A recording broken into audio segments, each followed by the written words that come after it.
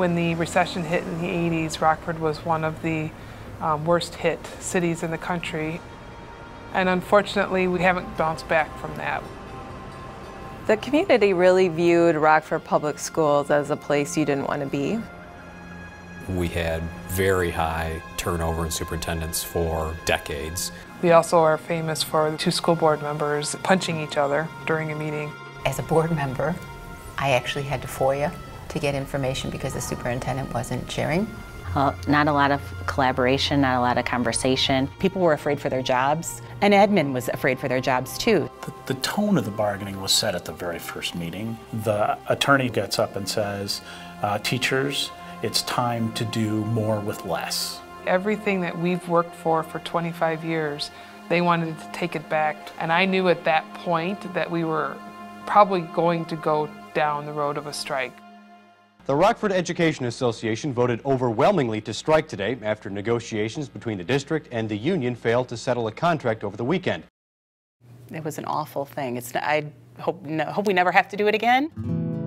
Dr. Jarrett became superintendent July 1st, 2013. Moving to a district with 47 schools and nearly 5,000 employees taught me some pretty valuable lessons.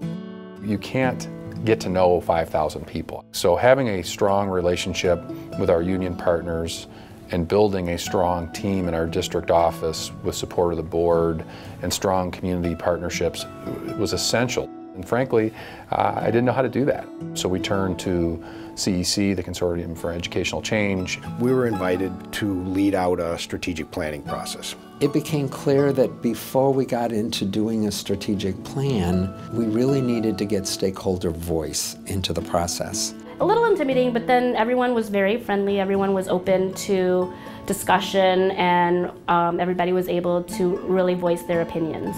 You know, I thought it was a good process. I thought we had just the right amount of engagement, the right balance. We take the draft of the plan back to all of the stakeholders and we produce a final draft that the superintendent takes to the board for approval. Every time I see the colorful sign for the strategic plan, I like to say, hey, I was a part of that. This is a strategic plan that we feel is going to be a living, breathing document, not something that's going to go on the shelf. So what you had was everything from the classroom to the PLC to the school to the district and even the school board and the strategic plan, all using a common vocabulary. So here we were making progress on collaborative work, but it was time to bargain a contract again. I remember vividly being really concerned that we had built these new relationships with union leadership and that it was all going to fall apart as we crawled into our own corners.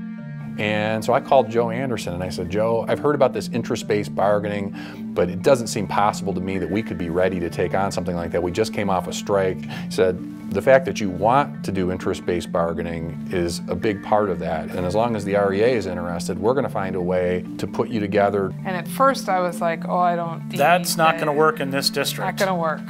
But then as we started having more conversations with the superintendent and started having more successes, we decided, okay, let's give this thing a shot. Interest-based bargaining built upon the concepts we were already starting to use with CEC coaching. Instead of coming in with a position, you tell your story about the issue. Both parties were looking for how do we ensure that we don't end up in that kind of conflict again this time. And so they were really committed. The team came to an understanding that there was so much work to be done that we've met on holidays, we met on Super Bowl Sunday, we met during a blizzard. Not only did we get a contract settled on time, we actually strengthened our relationship during the process.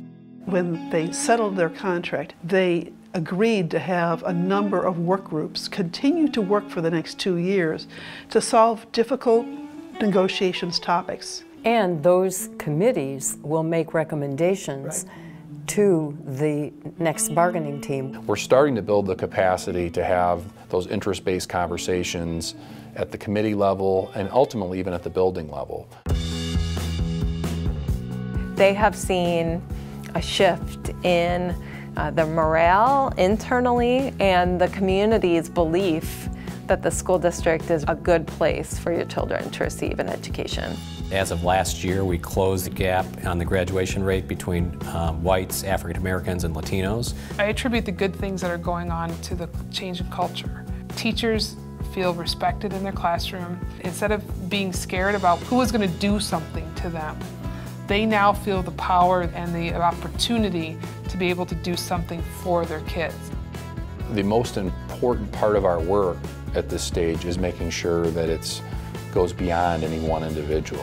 Where something isn't working right, it's part of our union identity that we need to be part of improving it.